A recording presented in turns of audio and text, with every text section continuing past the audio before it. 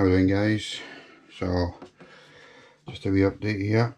I don't know if you've seen the previous video, the water cool set up, but I'll show you where we are so far. So just put you at the rod. So as you can see, dual pumps here, double water jacket now. I was meant to have 2 of these sent, and I already had purchased one of these, this leopard style, but I've gone with the Ghoul RC.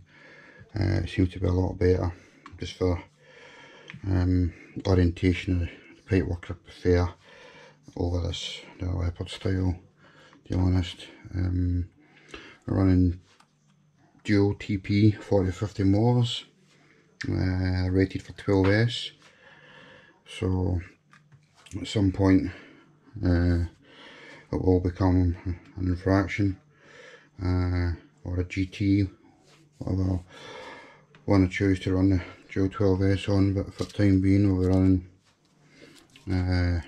dual 8S, and we'll be coupling up with a pair of Mamba XLXs, or we may go back to our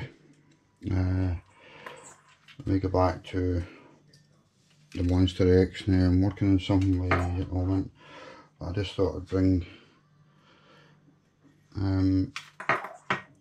you guys to see what's happening. So dual pumps, little pumps, are rated for 12 volts, so run off a little 3S LiPo here. In the